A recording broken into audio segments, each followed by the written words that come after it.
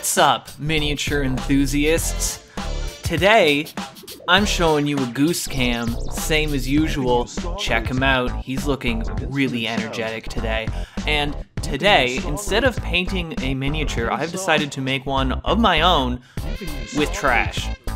Today, I'm going to be showing you how I made a Motte and Bailey, which is a 9th to 11th century style castle, primarily found in England and northern France. It's got the Motte, it's got the Bailey, but we gotta go outside and check out these sites that date the video a whole lot because it's starting to snow here now. But that's fine. I need to get some materials for this. So we're gonna go scavenge the earth for nature's bounty. And will you look at that? It sticks. I decided to put them in an oven at 170 degrees for about an hour. This helps get rid of all of their little critters that are all inside of them. Just put it in there, pop that bad boy in, close it up, don't think about it. Wow, in seconds, it's already good. Nah, I'm just kidding. That's some editing magic for you. So, I put them down here, and now it's time to make a palisade wall. These are the walls that surround the Motte and Bailey itself. You see them a lot in video games and whatnot, the wooden walls. I have this miniature here that I'm going to be using for scale, so that hopefully I make it roughly the right size. We'll see. I feel like I did a pretty decent job in the end. My cat is screaming in the background right now. You might hear it. I decided I would cut the sticks with an X-Acto knife, and after a very short attempt, yeah, no, that wasn't gonna happen. So I decided I would order a new tool that would help me with this, and for now, I just had to wait.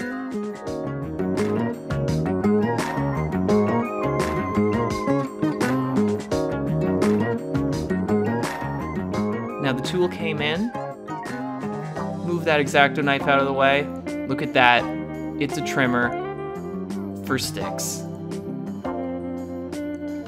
So I did this for what seemed like all eternity, cutting these sticks. I ended up having to get a lot more because I vastly underestimated the amount that I would need. But I cut them all up and then sharpened them with a pencil sharpener in order to give them that pointed edge, that tip, that kind of defines the look. The idea for this was to make it a modular kind of construction, and you'll see that throughout the video. We'll see how successful it is. But there they are. It sticks. But unlike the band, I don't think anyone even likes this at all. So I needed to make some bases for all of these sticks, so I cut it out of foam core. It was just a quick and easy process of getting them all, you know, measured out properly. I wanted to make it kind of square-shaped, as that kind of works well for a Dungeons and Dragons setup, which is what I'm trying to do here. I got some corner pieces as well, and it's a decent size. I kind of wish it would have been bigger, but overall, it does the trick. So I hot glued these pieces onto their bases, which had no issues at all. As I put them on, they just miraculously stuck well. Every single time, there were no issues. It was just a solid construction overall. Don't look at that. Oh, don't look at those either. The rest were fine. My whole reason for doing a lot of this is to show you that if I can do these things, you can definitely do them too, and probably better.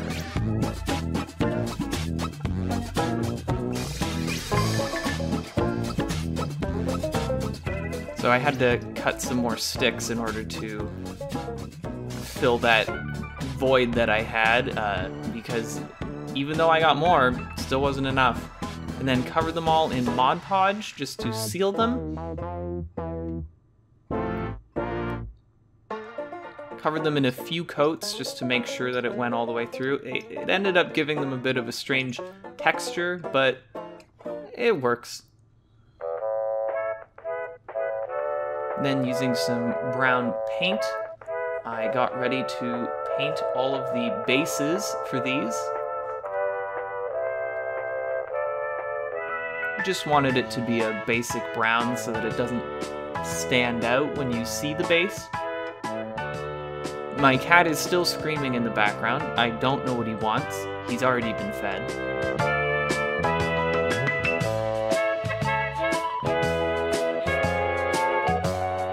Then putting in some more Mod Podge with some water, just to, well, water it down.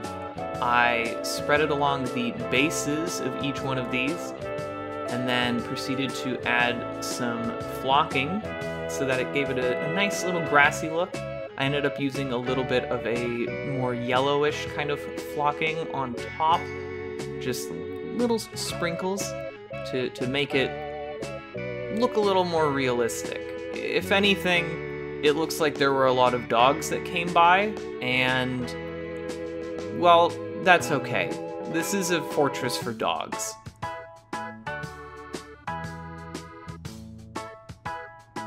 I made the mistake of just touching the stuff with the Mod Podge, and it was not a good idea. I don't recommend it at all.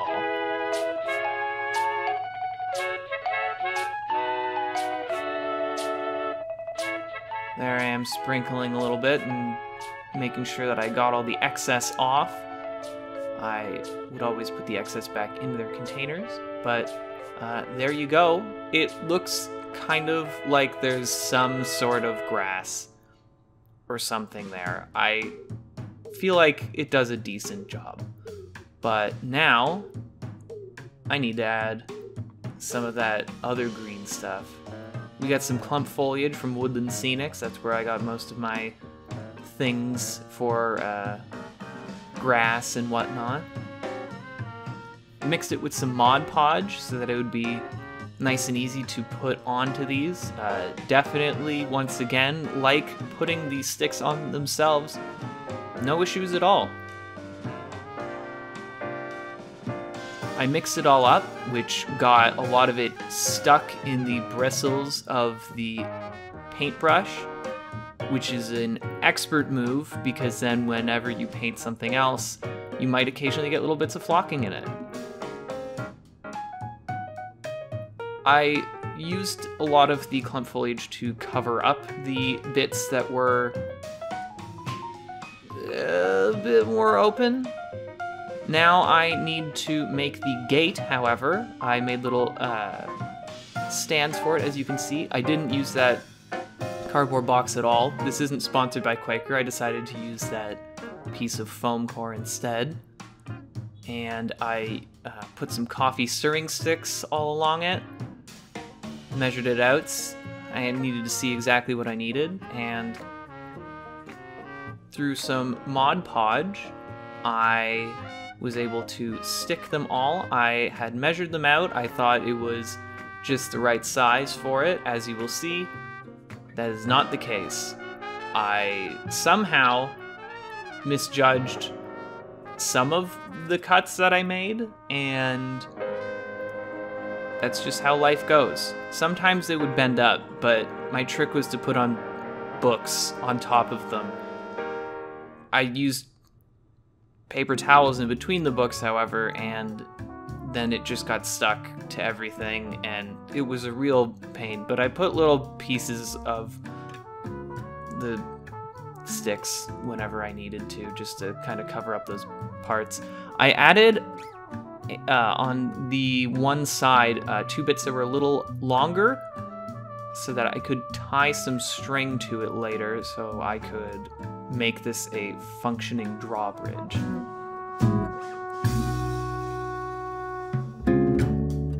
using some primer, just some regular gray primer mixed with Mod Podge. I primed the bridge itself. I didn't want to do it to the wood so that I could keep its texture and color, because I feel like it already does a pretty good job there.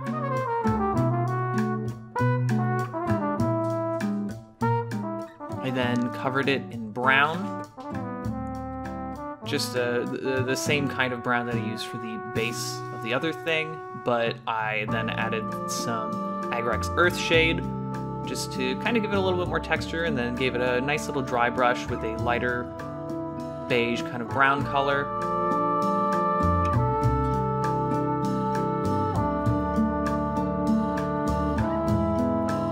I then use a hammer and nails, splitting the wood, which was not my intention, but I used that kind of as the fulcrum, I believe is the term. I'm not sure, I'm not going to look it up. And then I put it in the sides of the foam core so that it could stick right in there without having to have any sort of interesting mechanism. My cat is just running around the apartment screaming. I don't know why. Using some taller sticks so that I could get this all ready. I have the frame. I extended the bases just a little bit and added some flocking, but what I wanted to do was add in those little bits that I just cut off so that I had parts that I could tie twine to, because once again, I want this to be a functioning drawbridge.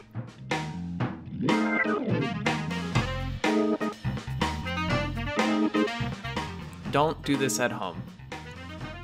Or ever. I burnt off the little bits just so that it's a bit less stringy. And then with the help of my invaluable partner, who helped me multiple times during this, it was all tied up, and it would, in theory, though this theory proved to be correct, work as an actual drawbridge. So the idea is the two posts represent either if it is up or down, and depending on which state you want it in, you can tie it.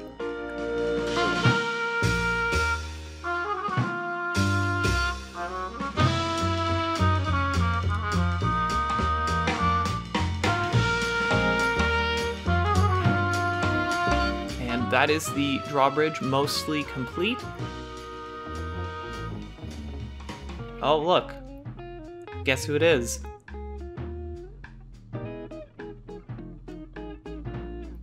So then adding some more hot glue to the sides here, we tied on more of the twine to give it a bit more of a complete look.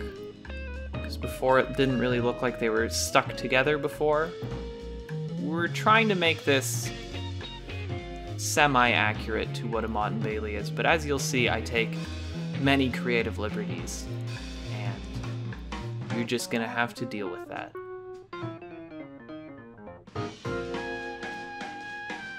But there it is, and it looks pretty decent. I feel like it mostly does the job. Now, we need to make the mound.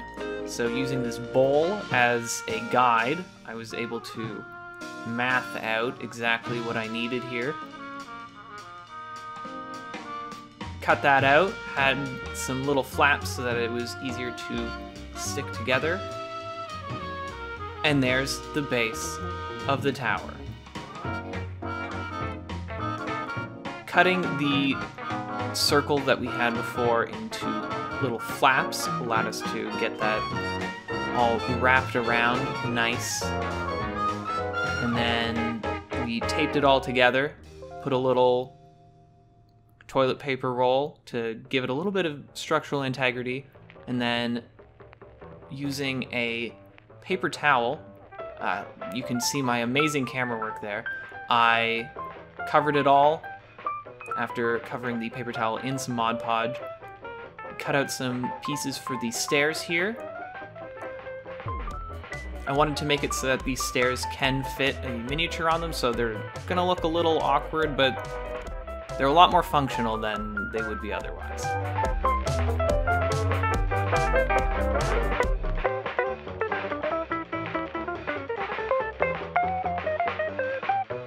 And then putting some Mod Podge onto the tops of each of these stairs. I put on some small coffee stirring sticks to give it a wood texture, and then I used some brown paint to cover the general mound itself after giving it a small amount of primer. It was a lot of primer. I then used some gray on the stairs here to give it a stone kind of texture. I thought that that was probably the best thing to do in terms of saving myself some time. I then dry brushed and added some shade, similar to the other things that I've done before, and then I put some Mod Podge on the mound itself once again. I felt like it was a pretty good idea to kind of reinforce it by putting on basically an entire bottle of Mod Podge. No, I didn't actually do that, but it felt like I did. I then added some dirt to make it feel like it's actually a mound of dirt. The texture of the paper towel still went through, but I went ahead with putting on the grass.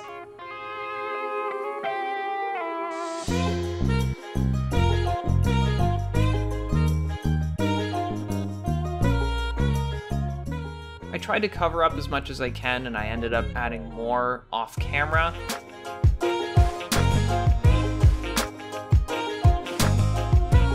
After putting on the grass, I then sprayed it with a mixture of water and glue.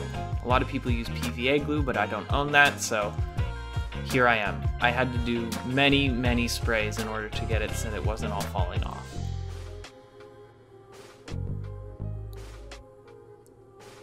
Now that it looks somewhat like a mound of dirt, I then decided to add some clump foliage to the sides to kind of make it look like there's some vegetation, some bushes or whatnot kind of growing around the sides. I also used it to cover up some of the unsightly seams that formed due to the paper towel being a paper towel.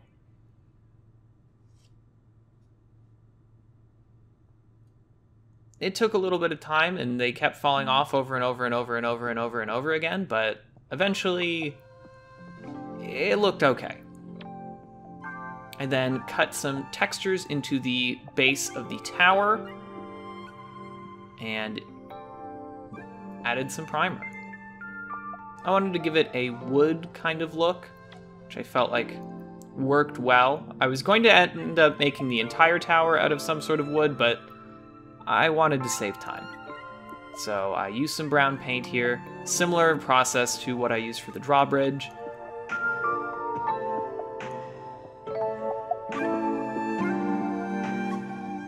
I then put on some Egrax Earthshade, which filled in a lot of the gaps. And now is time for the tower itself. So thanks to this pizza box, I was able to get something.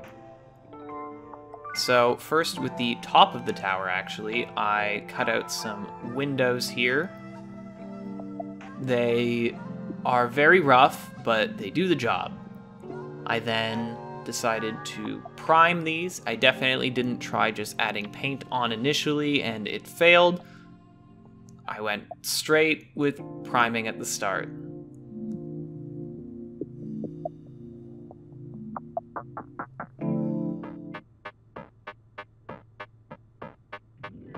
And then painted them brown so that they would not really show up through wood.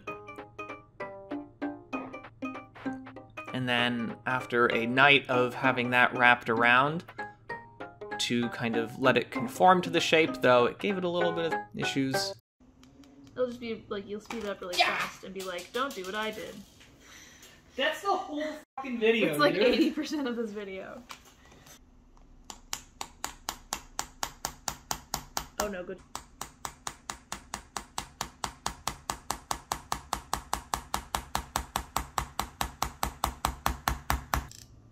I nailed it all together, and then my partner helped with adding some hot glue to the inside to keep it all in one piece. And then cut out a door. I didn't end up making a usable door, but that's okay. There's always room for improvement on this. I then used some coffee stirring sticks around the base of the tower in order to give it that wood look that Motte and Bailey's are particularly known for, well, in their earlier forms at least.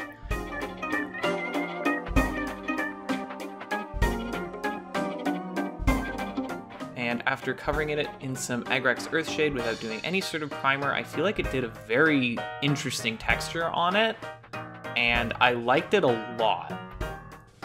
I then did some dry brushing to kind of bring out more of the edges in certain spots. It also gave it a bit more of a dirty look, which I feel like complements the design.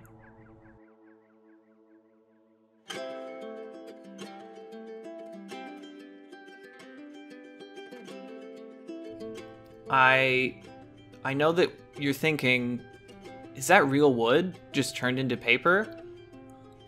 Nope, it's just paper that looks like wood. I was going to put wood all in the inside, but once again, I didn't have the patience to do that, so I just did that. It works. It's not particularly noticeable unless you're watching this video and then you're looking at it and thinking, wow, Matt, you're incredibly lazy, why did you do that? Completely disregarding the brown paint that I put on earlier, I decided to make the walls of the top of the tower gray to give them a stone kind of texture. I wanted them to look a little either stone-like or like stucco. I know that that's not particularly accurate, but at the same time, I had been doing this for so long that I felt like I wanted to either throw this thing in the garbage or perish. Using some of the similar kind of color that I used for dry brushing for the wood, I dry brushed the stone, and I feel like it brought out a pretty interesting texture. I had done a lot of goopiness for the Mod Podge that was on it, which kind of raised some edges and whatnot, and I feel like it actually looks kind of decent, surprisingly. I then glued some more coffee stirring sticks. It never ends. Just like this video. Similar process to the base of the tower here, just adding some Agrax Earthshade. I then decided to do some more dry brushing. I ended up doing another passive Agrax Earthshade just to kind of bring it down again because I felt like I lightened it a little too much. I had also, for some reason off camera, cut out a little trap door and added a little piece of metal just to kind of make it reasonable as to how you would get to and from this area from the bottom to the top, and then added some little bundles of coffee stirring sticks to act as pillars to seal up the corners so that they're not particularly visible.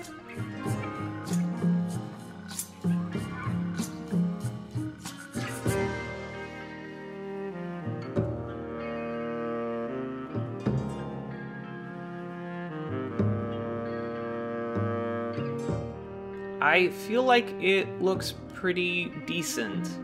This is my first build of this size, so I'm pretty happy with it. Then to seal up the edges around here, I put some wood, just some more coffee stirring sticks. I feel like it added a necessary amount of texture to things, and then I put it around each one of the edges to hide the difference between them and the tower itself.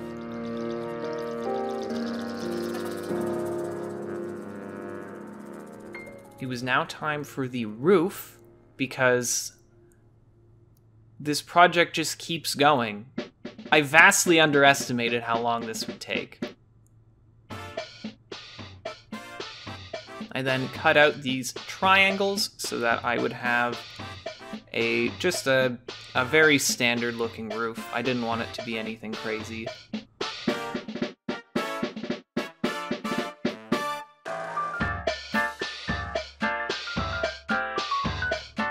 Once again, pizza boxes are my savior for this. I taped it up, which made it nice and easy to pick up.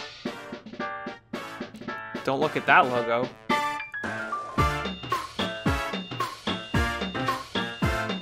And then I, using some hot glue, was able to seal up the edges to give it a necessary amount of structural integrity. I also did it to the inside.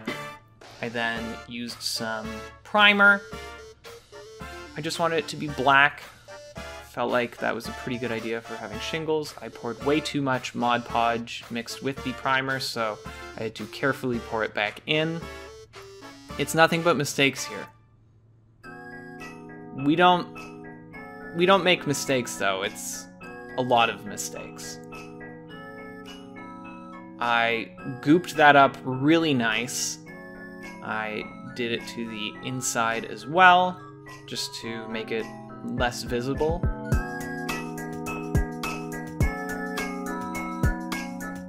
I now needed to add some shingles to this. So I cut out a nice little grid, cut out each one of these lines of shingles. Ended up using scissors afterwards because that's the smart thing to do. I don't know why I used a knife before. It was completely unnecessary. But I cut out the strips of shingles and then primed them up. I ended up weathering them a little bit on my own and then glued them on. It was not particularly easy to get them on, and they didn't fit properly, so I had to tear off little bits of shingles, but I feel like it looks kind of decent. I then used an obscene amount of hot glue to glue that little cap on so that I could actually pick the thing up, and then painted it all black.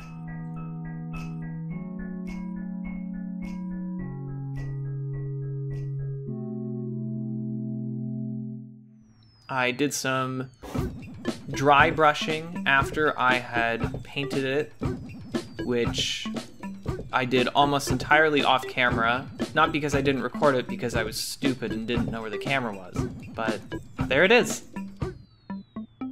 Put a little bit of flocking just to make it look a little more weathered and give it a bit more character. I added it to the other parts, but once again did it off camera because I don't know what composition is. And now it's time to show you.